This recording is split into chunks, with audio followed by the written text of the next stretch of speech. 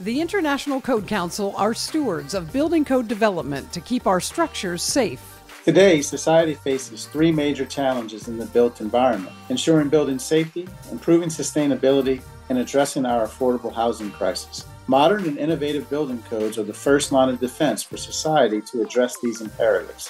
According to FEMA, one of the most cost-effective ways to safeguard our communities against natural disasters is to adopt and follow hazard-resistant building codes. Not only are casualties reduced, but the cost of building damage is also reduced during a natural disaster.